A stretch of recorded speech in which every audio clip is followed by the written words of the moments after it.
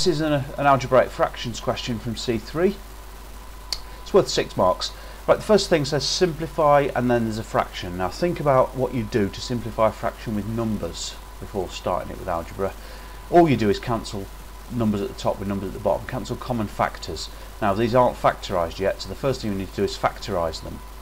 The bottom factorises to make x plus 1 times x minus 1. That's the difference of two squares, and it's something that we need to be able to spot quite quickly rather than faff about with it.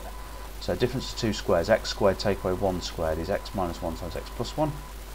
And the top must have one of these as a factor, otherwise there wouldn't be any cancelling. But let's see what we get. We get 3x in the first bracket and x in the second bracket. That gives us the 3x squared. We want two numbers that multiply to make minus 2, and when we triple one and add the other one to it we get minus 1, so that must be this, I think. So 3x squared minus 2's there, there's 2x and there's minus 3x to give the minus x. That works, and these cancel to leave the answer. Oh sorry, I've cancelled that completely wrong. These common factors cancel, that one cancels with that one to leave the answer 3x plus 2 over x plus 1. Can't simplify that any further, it's cancelled down as much as possible. Right, part B says hence or otherwise, which basically means we're going to use the result we've just done, we've just found. We're going to express this minus this as a single fraction in its simplest form. Okay, now what we don't do is actually use this, we use our simplified version. So really the question becomes this simplified fraction take away 1 over x, x plus 1. Now we've already got x plus 1 as a common factor here, so we just need to multiply top and bottom here by x. Then everything is over a common denominator.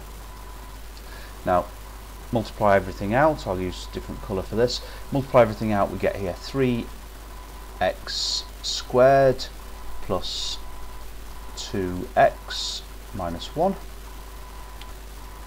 There's 3x squared plus 2x, and the minus 1 comes from bringing this fraction into it, and all of that is divided by, now don't be tempted to multiply this out, leave it factorised. And in fact we're going to now factorise the numerator of this fraction and see if we can simplify anything. So that's the denominator.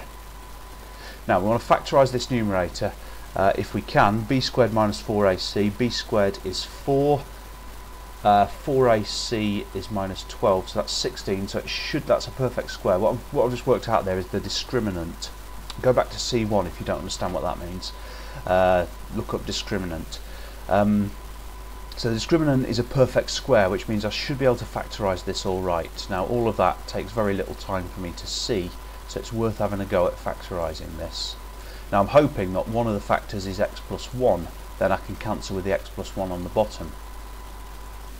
Let's see what we get. Looking for two numbers that multiply to make 3x, to multiply to make minus 1, well there's not really much choice there, which is good. Plus 1 and minus 1 are the only real numbers that are going to work.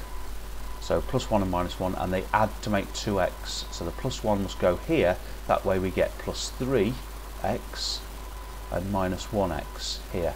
And sure as eggs is eggs, we get cancelling here with this. So the answer is there, 3x minus 1 divided by x. There's nothing much, well there is something we can do with that, but it wouldn't be a single fraction. I'll just show you what we could do with that. We're going to try and simplify 3x minus 1 over x, and we'll split it up into two fractions basically, 3x over x minus 1 over x. So we could write it as that, but that's not what the question is asking. The question says as a single fraction. That's a single fraction there in its simplest form.